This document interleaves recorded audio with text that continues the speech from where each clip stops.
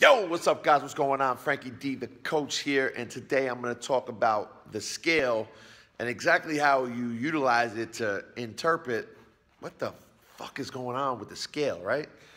It does different things, just for the record. Before I get into that, I've got a free report. It's called 7 Steps to Shredded. If you are interested in getting shredded, head down below, click the first link in the description at the end of this video. There'll be a pop-up for you, right? Now, let's talk about the scale. I'll give you a quick story or a quick example of what happened on the scale for me this week, okay? Just this week. I usually have like, and I'm not saying it's the best way to do things. It's probably not the best way to do things, but it's something that I just enjoy the most and it's in my routine. But I usually have like a cheat day, like an epic cheat day on Sunday or Sunday night.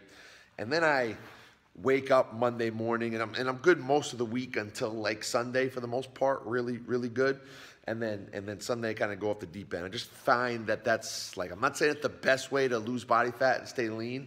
It's probably not. You probably want to spread out your cheat stuff. Story for another video, right? But what'll happen Monday morning is I'm gonna be a lot heavier than I was, we'll say on my best day, which might be like a Saturday morning.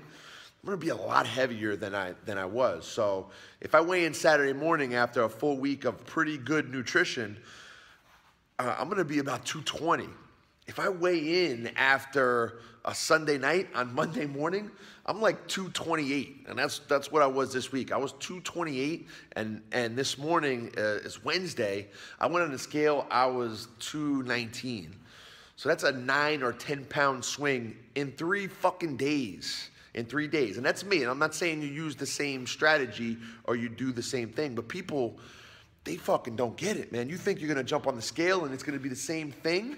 Like, the scale is gonna move from morning to night. So when you jump on the scale in the morning, okay, you're gonna be a certain weight, and then as soon as you start putting food in your body, like if you jump on the scale in the morning, okay, best time to weigh yourself, by the way, is right in the morning, okay, fasted, so you slept, you didn't eat anything, before you start eating and drinking stuff, and that's when you're gonna get a pretty good measurement. And the best way to measure yourself again is under the same exact circumstances. So for example, if you jump on the scale in the morning and then go to weigh yourself again at night, you might be 2, 3, 4 pounds heavier just in a day, just from eating just the food that you're gonna eat normally, okay, and the liquid that you're gonna drink normally, right? So you'll fluctuate in a day, morning to night. And if you tend to eat a little bit more on the weekend, which most people do because there's just more time involved for you to maybe not be so hot on your diet, just a normal thing. Most people work Monday through Friday, just in general, right? And in general, people have more time on the weekend. That's usually when people consume more food, more alcohol, whatever it might be. You're gonna be much better towards the end of a week of relatively clean eating and less alcohol. You're gonna be better towards the end of that week when you get that stuff out of your system. You're probably gonna be lighter than you would directly on a Monday morning after a weekend of doing that stuff. It's gonna change, it's gonna fluctuate. So here's the best way to measure yourself.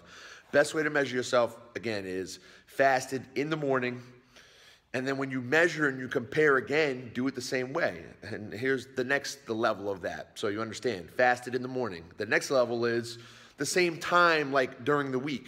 You can certainly do a rolling average. Some people will do a rolling average where you measure yourself every morning, you write that down every day, and then you do a percentage of 7 days, right? You can do that rolling average. The way I would do it for, if you don't want to be so psycho about it, you can be psycho, okay, if you have to, no problem. If you don't want to be so psycho, you do it like once a week, again, on your best day. For me, it's a Saturday morning after a week of doing really good. I'll measure Saturday morning, I'll compare Saturday to Saturday.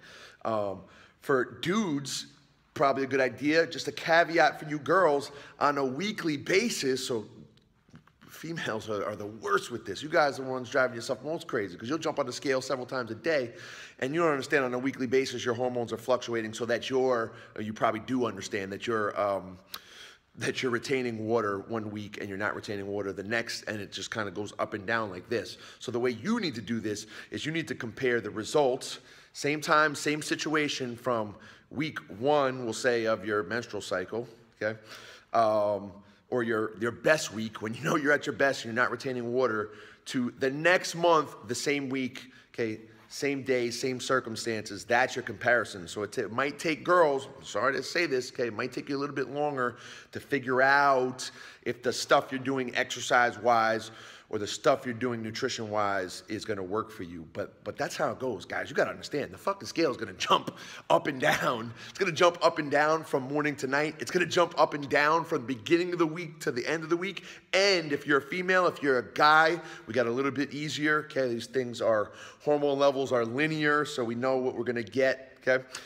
Girls are a little bit less predictable in that week to week they jump up and down. Again, find your best week, okay, of a monthly cycle, which is roughly 4 weeks, okay?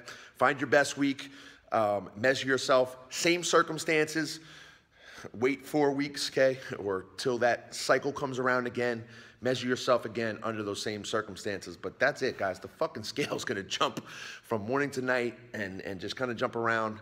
Pick your best time, compare your measurements of your best time so that you're not going crazy, and you just got to understand it's not going to stay the same all the time. It just doesn't work that way, all right? So just understand that, all right, guys? So hopefully this video helps you out. If you really enjoy it, make sure you share it with your friends because some of them may need to understand how not to go fucking crazy looking at the scale, right? Share it with your friends, like, leave a comment, subscribe to this channel, and if you want 7 steps to shredded, grab it by clicking this link right here. I'm Frank Daniels, guys. Check you soon.